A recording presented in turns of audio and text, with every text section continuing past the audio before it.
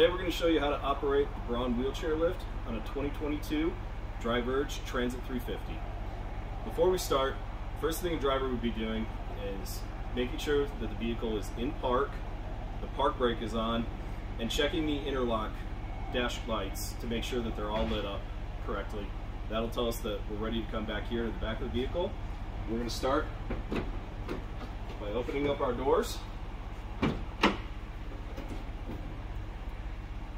If a driver requires more room for operating the lift, these doors do open past center to give even more space.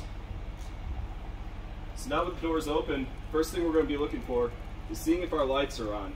If they're not on, one of the things I'm going to want to check is the main power switch right down here on the motor housing. And as you can see, now I have my lights. If those lights are on, that means that we have everything correct with the interlock and this lift is ready to use. From here, we're going to take our pendant and use the unfold button on the bottom there to let the lift unfold. Once it stops unfolding, we'll use the second switch to lower it down.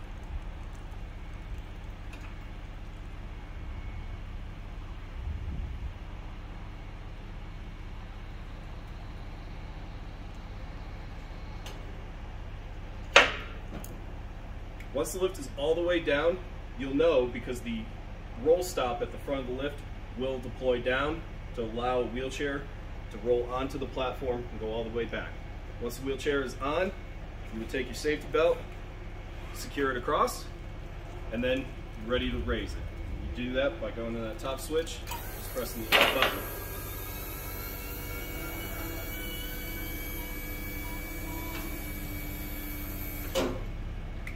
Once your lift is up in the all the way up position, at this point your driver would go around the inside vehicle loading your wheelchair. Once they're loaded and secured, you come back to the pendant and use the fold switch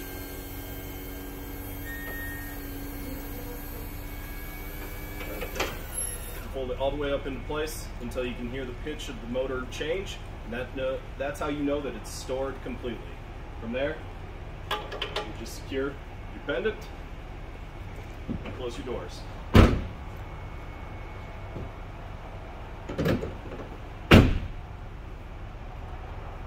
And operating the lift is that easy.